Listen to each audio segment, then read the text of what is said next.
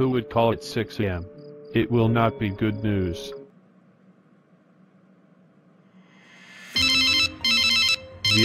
Jordan's Prishti, Inspector Georg Martin, Wiener Criminal Polizei. What can I do for you, Inspector? There has been an incident at the Paleho-Binfeller construction site and you are listed as the person to contact. What happened? Would you be willing to come down to headquarters and talk? Am I somehow a suspect? Not at this time. We can send a car for you and be there in half an hour. Well, I guess I do not have a choice. Do I need a lawyer?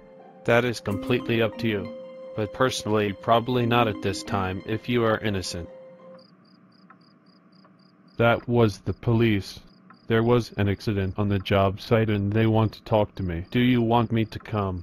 No, but can you call Eddie and Therri for me and tell them what is going on? Sure, consider it done. Thank you, Herr Jordan, for your cooperation in this matter. Of course.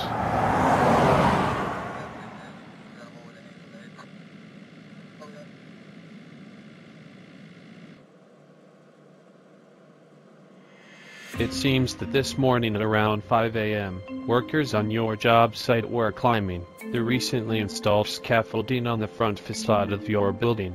And as they were on the 3rd floor, the scaffolding collapsed on them and they fell 3 floors to the pavement below. Oh my God, were they hurt? Did anyone die?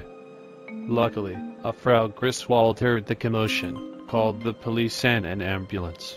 She probably saved their lives. What can I do? Why am I here?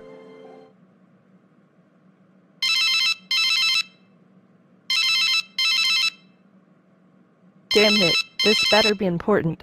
Therri, Lance here. Sorry to bother you, but there has been some kind of accident at your apartment project. The police came and picked up Jax to talk to him. I don't know much more. Okay, have you called Eddie? Not yet. Call him and tell him we will all meet in the office in an hour and maybe we will find out more then. Okay, see you in an hour, bye.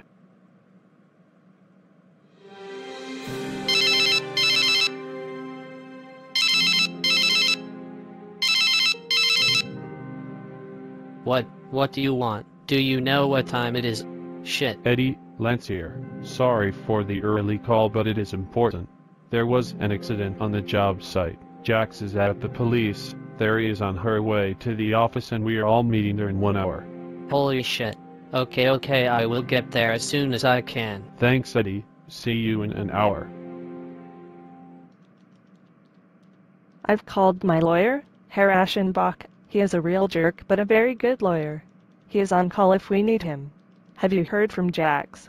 Yes, he is on his way.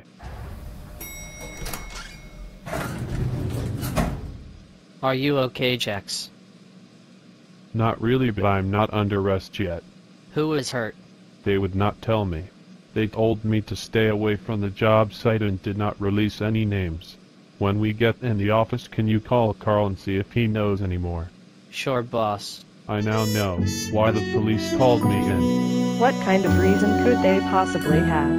Well, it seems as if by magic, the police received a call around 5:30 a.m. from an anonymous caller who claimed he knew that this scaffolding incident was no accident. It was intentional so that you and I could collect the insurance money because the project was so far behind and in debt. Well, that is fucking ridiculous. Of course it is, but the police had to check it out. Who would do that? And why? That is what the police want to know. They have a recording of the call but the man, and they only say it is a man used a voice modifier and the call was from a burner phone so they had no GPS location. Again, why? Do you think this is the beginning of another series of attacks on me through you and the project? Since I beefed up security at both your place and mine, we've had no further incidences. I travel with my bodyguard and your office has security. Is it happening again? Shit, I hope not. Carl, thanks for coming in. This is not my fault.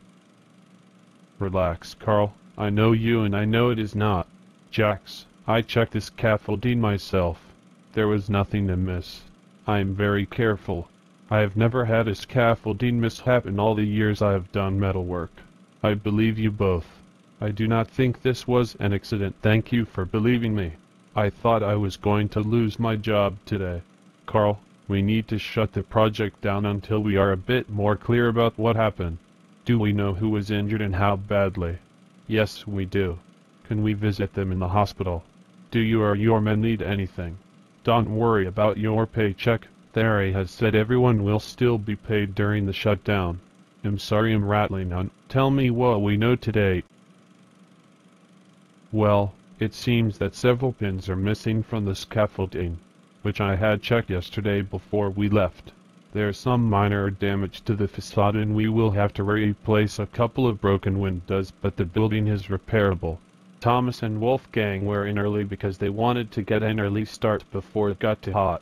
They were up on the 3rd floor when they said they heard a scrapping and creaking sound, and the next thing they knew they were in the hospital. Frau Griswold was up early as usual and saw the metal poles collapse right in front of her kitchen window.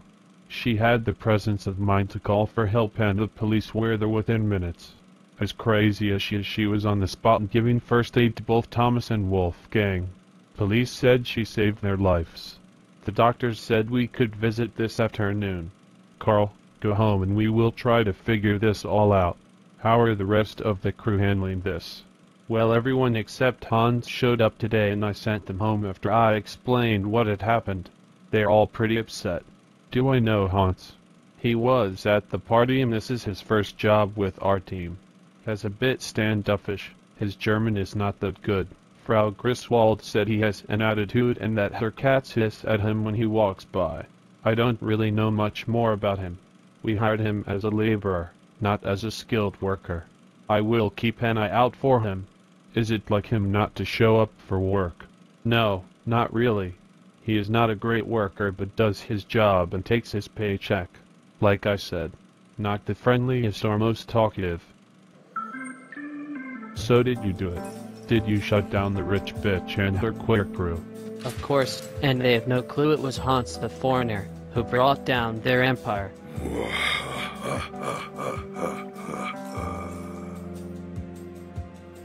The boss will be pleased. Of course, if anyone finds out, I will be charged with attempted murder. But I sent the police on a wild goose chase. I called them and told them Beecham and Jordan did it for the insurance money. That will tie them up in bureaucratic red tape bullshit for a while.